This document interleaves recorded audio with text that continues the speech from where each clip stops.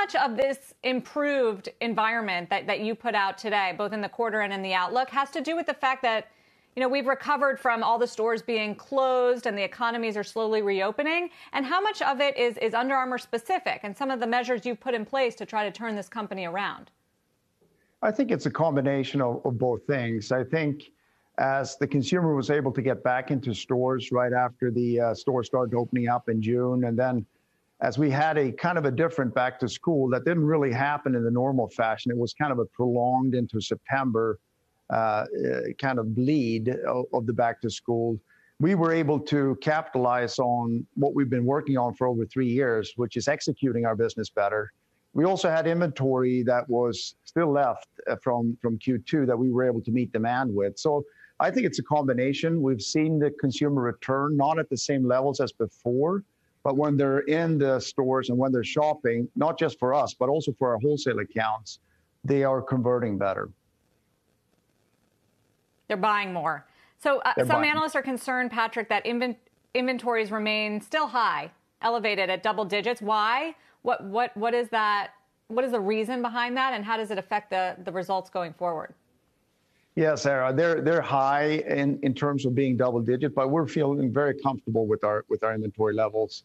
Some of that is still a little bit of bleed in from Q2, but the reality is we have a lot of good inventory sitting there, and we're able to, we believe, get rid of a lot of that inventory in Q4. So we're feeling pretty good about our inventory levels right now. And I think if you look at our track record over the last couple of years, we've been able to manage inventories very well, also through this pandemic. So I would not be too concerned about our inventory levels now, especially not if you look forward and think about the turn from Q4 into 2021. The obvious question here is, can this momentum that you've shown continue? And you did issue guidance during a very uncertain time with rising caseloads and mixed consumer spending indications. What do you see in front of you for the all-important holiday quarter? Yeah, I think for all of us that are right now dealing with this pandemic, I think it's pending on what happens with the pandemic. But we believe that if the current trajectory continues for our brand and with the consumer, we're going to continue to do better. We've prepared for this for a long time, over the last 3 years. We've become a better company. We operate better. We're able to get the right stuff to the right place, the right time.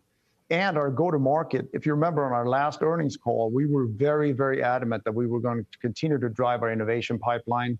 We've been able to do that through Q3 with great success, both in footwear and apparel, in men's and in women's, and across our different regions. And we're not slowing down in Q4. So we believe we're prepared and ready for holiday. We have the right product in the right place. So we're feeling good about the momentum right now. And we're feeling good about also when we look around the corner into 21, that momentum continuing. Shepard Smith here. Thanks for watching CNBC on YouTube.